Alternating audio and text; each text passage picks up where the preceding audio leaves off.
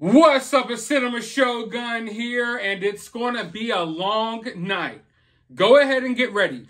I got a lot of updates about the Quinton Simon case to bring you all, so I'm going to be dropping videos all throughout the night. And you late nighters will probably be happy because you might see some 2 a.m. uploads. You know, I'm famous for that. Some of my best videos I put out at random times of night. When other YouTubers are afraid to upload content, I will drop a new video, a brand spanking new video right at 2 a.m. because I can do stuff like that because I'm Cinema Shogun. But anyway, let's hop right into it. So there's a lot of updates in the Quinton Simon case today, but the main thing we have to talk about is the fact that Leilani finally decided to say something. Yes, it's been weeks, but now I guess she thought today was the day that she was going to speak up and do her first interview. And what did I tell you, folks? I told you all, remember, some of you all, this might be your first time watching one of my videos, but those of you all who have been following this case with me, I told you, I noticed the energy shifting. I noticed that they were going on the offensive. No longer are they going to sit back and hide in their house. No. Now they're out here spreading seeds of doubt.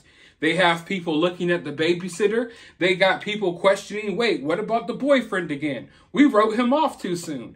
And now they're doing these little interviews. And if you ask me, it's a day late and a dollar short. That's what my granddad used to always say. A day late and a dollar short. And I don't want to give you too many of my thoughts because I don't want to cloud your judgment. So without further ado, let's hear what Leilani has to say, and then I'll be right back. We're in limbo. We're in limbo just like everybody else is. We're sitting here every day waiting for answers. Being in this house is hard. My mother and I can't even stay inside throughout the day. We always are outside because there's just so many memories that we don't know if we're going to have again. So you can't be in your house because it reminds you of Quinton? Or is it that you can't be in the house because you know you killed Quinton in that house? Let's be honest here. At the end of the day, her story is, hey, if I did something, then okay, I'm cool with taking the consequences. I won't run, but I just don't remember. Listen, folks, you forget things like where your car keys are. You might forget what time your doctor's appointment is. You might forget a gallon of milk while you're at the freaking grocery store. You do not forget murdering your own child and then disposing of them well enough so that investigators, FBI, multiple forms of law enforcement can't find them after an entire month, basically, almost. So I don't want to hear that. And even let's say Leilani doesn't know. All right, let's just say we're buying into her narrative for 1 second. Do you think that makes you look good? That you can't remember if you may have, I don't remember, maybe I did kill Quinton, I don't know. That doesn't make you look any better in my eyes. That shows what a piece of crap parent and person you are. What? I just don't remember, guys. Maybe I killed my child and threw him in a dumpster. Who knows? I forgot. Like, that's not how any of this works. So these tears, they're way too late. What stopped you from coming out day one with these tears? The reality is, folks, and this is my opinion here. Okay, this is just opinion. The reality is, in my eyes, they thought that Quinton would have been found by now.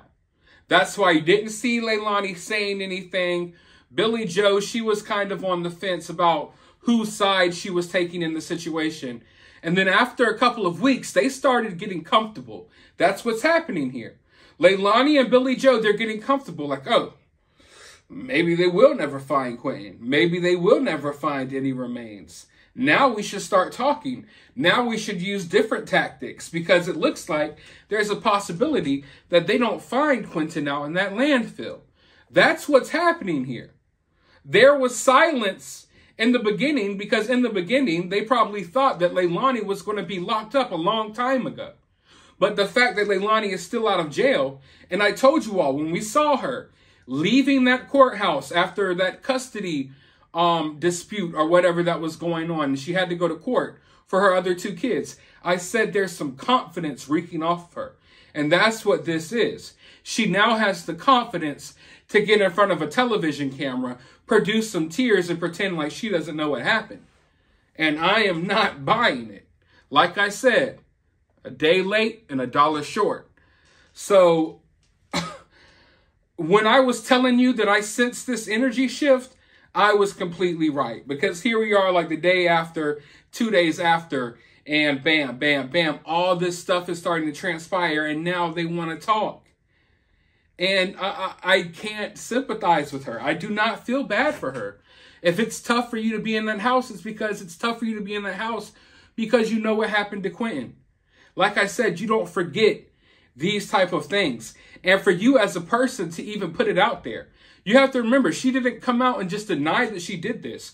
She says she doesn't remember. But if the FBI finds out that I did, then I guess I did. You know what I mean? It's like, hey, I don't know. I didn't do anything. I have no recollection of this. But if you do find out evidence and find out I'm guilty, then I'm guilty. Obviously.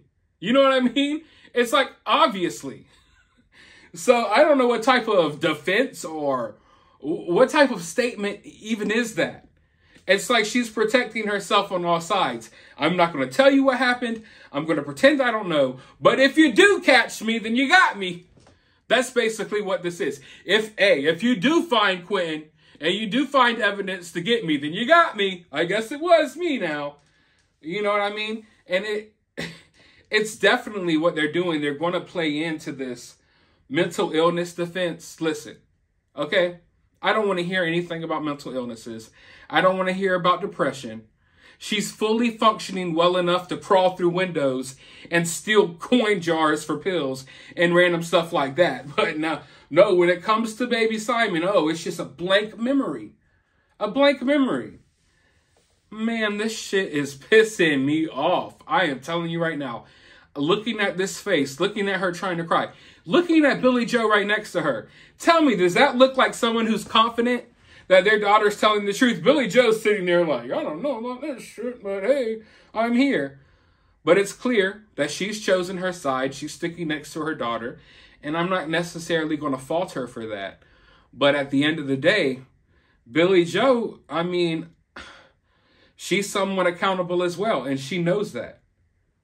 And that's why they got together and they formulated their plan moving forward. And we're starting to see them execute that plan. We're going to send Michael out here to appear on live streams. I'm going to go talk to WTOC, the news. Billy Joe's going to start it. It's all starting to play out, kind of like the Casey Anthony situation as well. But listen, I got more clips to show you all of what Leilani has to say. I didn't want to rant on too long in one video. I like to give you all tidbits, so make sure you're subscribed. Ring that notification bell because we're about to watch, or you all will be watching part 2 momentarily. Give it a couple of hours and the video will be up on my channel. But for now, let me know your thoughts about this down in the comments below. How do you feel about this little snippet of the interview? While you're down there, hit the thumbs up button, hit the subscribe button, ring that notification bell, and I'll talk to you all soon.